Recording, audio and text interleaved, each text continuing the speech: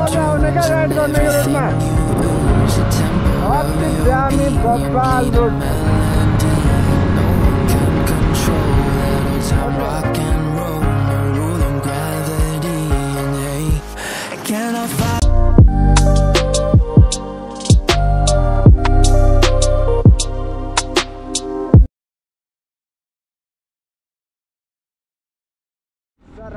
Oh my god, क्या दामी देखिरहेको छ सल्लाहहरू टाक टाक टाक मिलाएर राखेको जस्तो क्या ओम्बो त्यसैले म भन्छु travel more C more experience more and subscribe life on the road यस्तै दामी दामी खतरा बब्बाल ब्लगको लागि तपाईँहरू लाइफ अन द रोडलाई सब्सक्राइब गर्न सक्नुहुन्छ र यस्तै दामी दामी ठाउँहरू भ्यूहरू तपाईँले मेरो भिडियो मार्फत देख्नु सक्नुहुनेछ र फिल गर्न सक्नुहुनेछ एक्सपिरियन्स गर्न सक्नुहुनेछ सधैँ बब्बाल बब्बाल हुन्छ लाइफ अन द रोडमा भ्लगहरू भिडियोहरू र यो भ्लगको गेम सेन्ड गर्नेछु म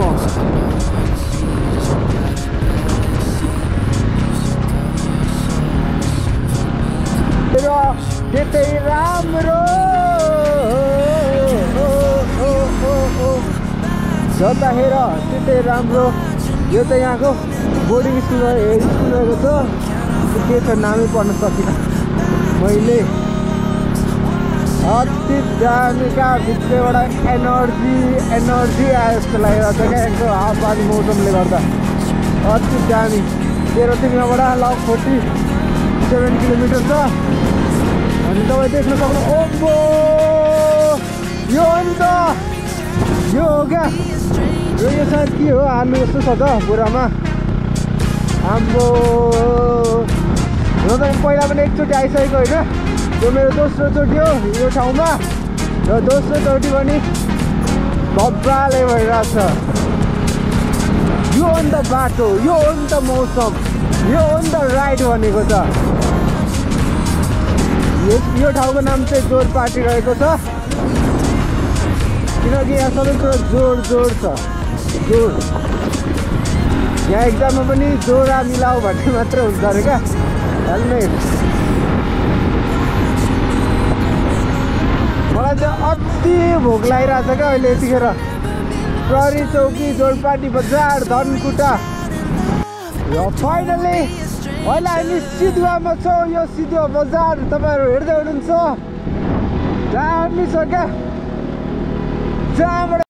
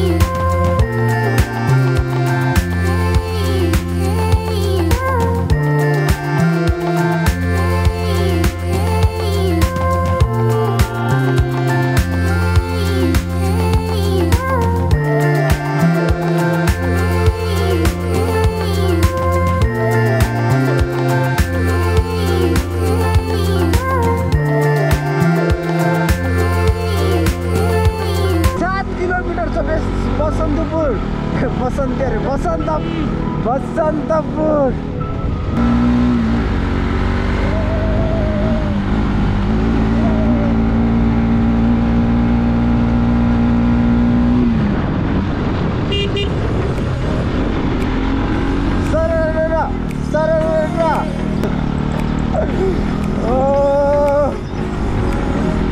यो चाहिँ हाम्रो बिहेको गाडी जन्तिका सरी बेहुलाको गाडी होइन सुमो गोल्ड युवा फ्यान्स भगवान ओ के हो यो भन्दा त मेरो एनएस दामी कुद्छु त सोल्टा माथिको बन्द आउँछ लाइभ हान्देऊ न भाइ गाह्रो धान्न अति गाह्रो भइरहेको छ गाडीलाई यार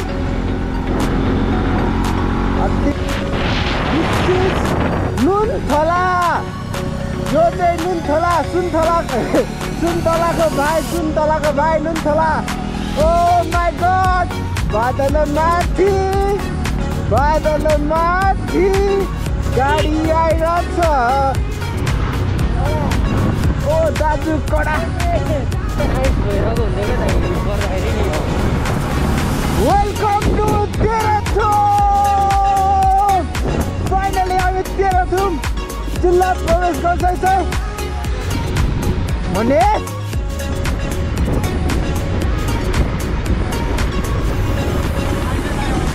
यो टक्यो नगरी बसन्तपुर बजारमा हार्दिक स्वागत गर्दछौँ Now finally we are in Basantapur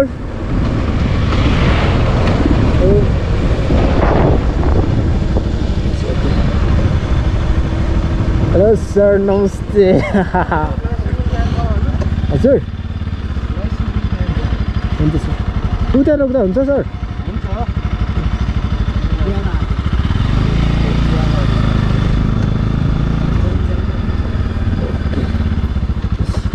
त्यो ब्यागमा सबै लाइसेन्स बुक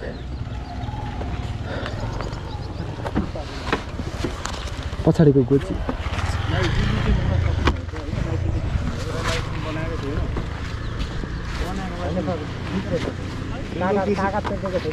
बिग्रिन्छ होइन लाइसेन्स दिन कहिले बिग्रिँदैन भाइ यो कुरा चाहिँ मलाई पनि गर्वसाथ भन्न सक्छु गाडीमाथि चढाएको छु होइन बरु छैन भने छैन भन्नु यदि मैले चाहेँ भने गाडी राखिदिन्छु बरु लाइसेन्स ल्याउन सकेन भने फेरि स्पष्ट भनिदिन्छ बेलैमा क्लियर हुनुपर्छ हाँटेर छोडेर हुनुलाई केही छैन हुन्छ लाइसेन्स किन छोड्छ लाइसेन्स बरु छुट्दैन बिल्कुल अनिवार्य छ लाइसेन्स बुक हिँडिरहेको लाइसेन्स बरु बिल्कुल छैन नबुकेर हिँड्नु गाडी चलाउन बुकेर किन ढाट्नु बरु फर्म भर्ने प्रशिक्षण मैले भ्याइन होइन सो धन्यवाद ए हुन त यो पछाडि नै हुन्छ होला कि तेरोको गाडी हो नि त त्यो भएर रिक्स हुन्छ भनेर अगाडि हालेको जस्तो लाग्यो मैले दिमाग त लगाउँछु घरिघरि 500 रुपियाँ चुना लागि 1000 रुपियाँ लागि है छैन अब यो के हो मेवा रहेछ है कस्तो ब्याग छ क्या खाइदिनु पर्छ है काटेर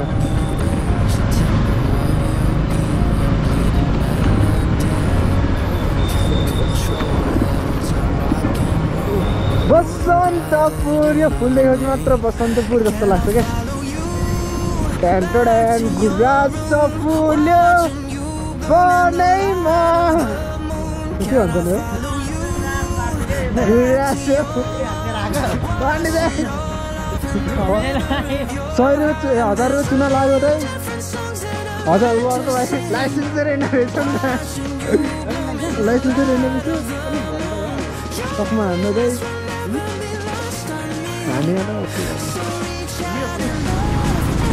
बसन्तपुरमा होइन त्यो थुक्पा खाएर बसन्तपुरलाई पनि हामी बाई बाई गर्दैछौँ अनि तेह्रथुम खाटबारी जाने बाटो यो उता चाहिँ प्रगति टोल भन्ने जाने त्यो बाटो यो मेरो दोस्रो चोटि हो this is my second time तेह्रथुममा लगभग 4-5 वर्ष अगाडि म एकचोटि आएको थिएँ अलिक पछि आएको थिएँ होला सायद वैशाख अन्तिमतिर आएको थिएँ अनि जस त्यतिखेर अति चिसो थियो भयो यो त्यस्तो रहेन रहेछ खुल्ला छ मौसम अनि यो चाहिँ एकदमै रमाइलो छ होइन यो बसन्तपुर पनि बसन्तपुर एकछिन कटेपछि त्यो दामी ठाउँ छ क्या उता तिनचुले भन्ने जहाँ गुराँसको राजधानी भन्नमा जुन ठाउँलाई चिन्छ अति दामी छ क्या हरियो चौरी छ होइन अनि गुराँसै गुराँस रातो गुराँस फैलिरहेको हुन्छ होइन तपाईँलाई स्विजरल्यान्ड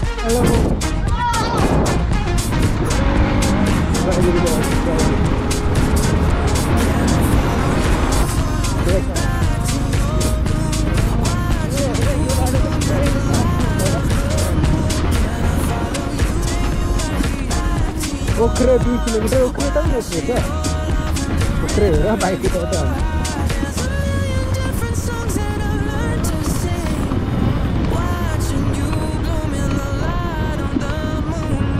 त्यो हेरेर नचाहिँ पहाड यस्तो नदी गए जस्तो लाग्छ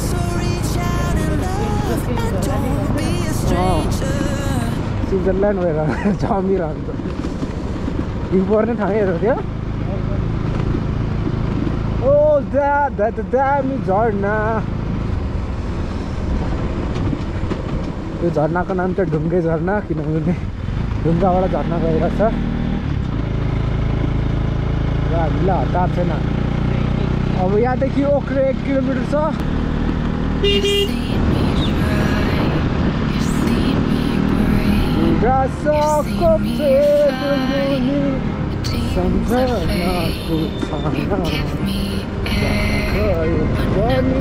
लाग्छ मलाई तिम्रै माया र अहिले हामी मुडेमा छौँ होइन मुडेको मेन चोक हो र त्यो हामी सबै कुरा एक्सप्लोर गरिसक्यौँ र यो अन्तिम भनेको हाम्रो यो मुडे चोक रहेको छ र यो मुडे चोक होइन जुन बनाएको छ यो भनेको जम्मा 38 लाखको लगानीमा बनाएको छ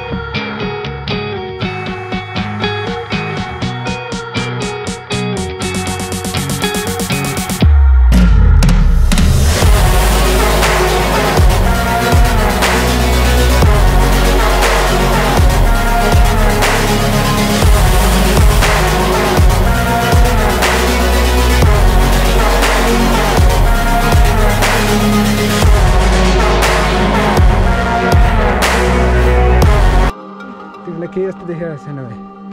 उसको बयफ्रेन्ड जस्तो मात्रै देखिरहेको छ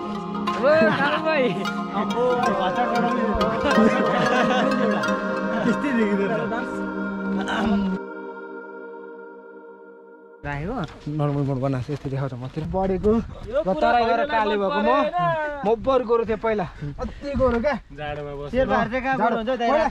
यही डाँडामा होइन म हिउँ खेल्दै आउँथेँ होइन पहिला भेडा चराउँदै अहिले भेडा पनि छैन हिउँ पनि छैन तर म छु खतरा मजा आइरहेछ म पनि काले भयो होइन भेडा पनि हरायो हिउँ पनि पग्ल्यो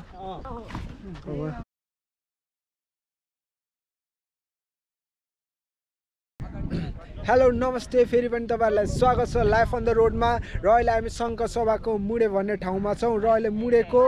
जस हामी गुम्बामा छौँ जहाँ 108 वटा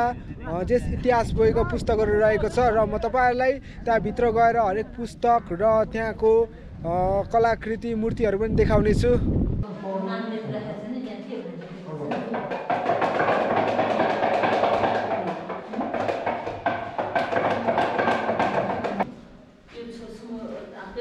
संग्रहालयमा र तपाईहरु देख्न सक्नुहुन्छ यहाँ धेरैवटा हैन धेरै पहिला किताब जुन धार्मिक पुस्तकहरू रहेको छ जुन गौतम बुद्ध धर्मको बारेमा रहेको छ धेरैवटा ग्रन्थ छ र धेरै अगाडि ग्रन्थहरू हो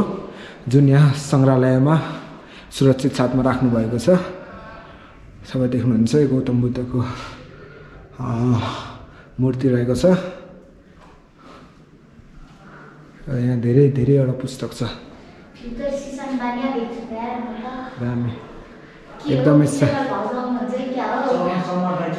एकदमै शान्त वातावरणमा रहेको छ हैन गुम्बाहरू मलाई एकदमै धेरै मन पर्ने क्या एकदम शान्त हुन्छ हैन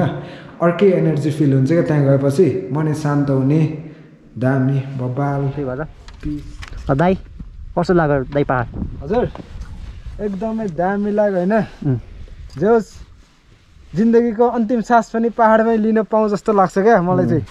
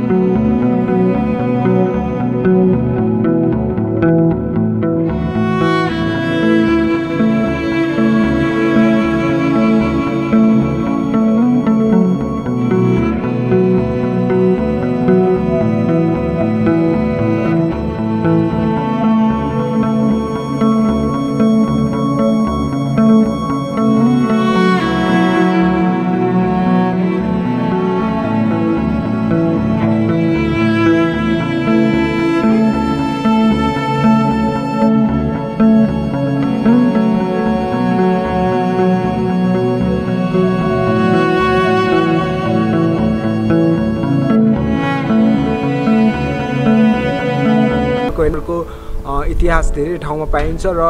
जस यलम्बर भन्ने बित्तिकै एउटा इतिहास बोकेको राजा भनेर पनि मानिन्छ यो ठाउँमा हैन अलि विकृति फैले जस्तो लागिरहेछ हैन जताततै फोहोर तपाईहरु फोहोर फालिरा हुन्छ हैन जताततै फोहोर छ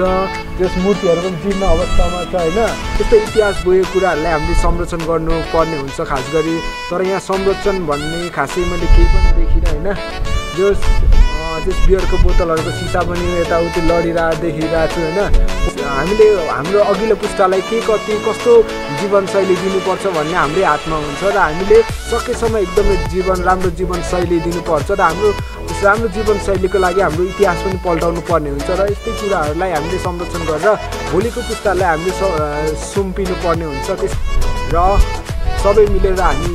यस्तो इतिहास भएको कुराहरूलाई संरक्षण गरौँ र हामी भोलिको पुस्ताहरूलाई एउटा राम्रो जीवन राम्रो इतिहास दिएर जाउँ है र अहिले हामी मुडेमा छौँ हैन मुडेको मेन चोक हो र यो हामी सबै कुरा एक्सप्लोर गर्न सक्छौँ र यो अन्तिम भनेको हाम्रो यो मुडे चोक रहेको छ र यो